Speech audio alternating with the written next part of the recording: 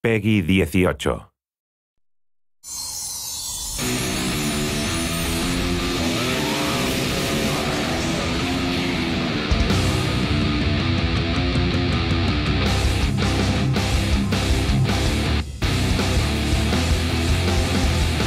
My name is Little Jimmy Urine from Mindless Self-Indulgence, and I play the voice of Zed, and I'm scoring all the boss battles for Lollipop Chainsaw. If I could describe Lollipop Chainsaw in 3 words, it would be totally fucking crazy. 山岡です。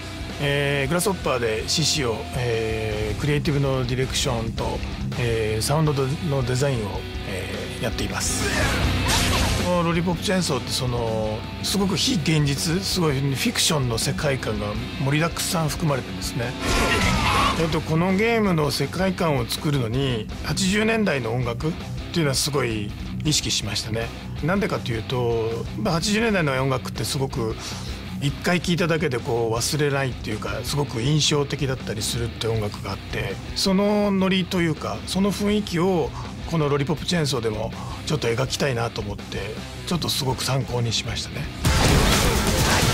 It's all crammed in there, and it's from all different types of styles. So you have everything from like new bands like Sleigh Bells and Skrillex to really cool punk rock bands like the Toy Dolls. A lot of the inspiration and reference points really came from the actual characters themselves. They're all very specific and unique. The character I play, Zed, is a punk rock zombie, so I started with that sort of as a basis.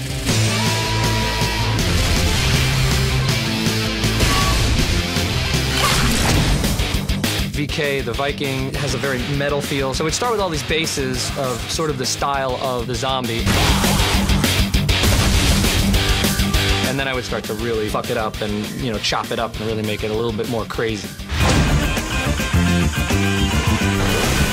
それをゲームの中に取り入れてくれたっていうのはありますよね。で僕らは僕らはゲーム音楽作ってる人は先ほど言ったようにゲームありきというかゲームで沿ったような音楽を考えるんですけど、ジミーさんはそこを純粋に音楽っていう価値で音楽っていうバリューで、ロリポップチェーンソーに音楽を提供してくれたっていうのはすごく大きなことなのかなと思います。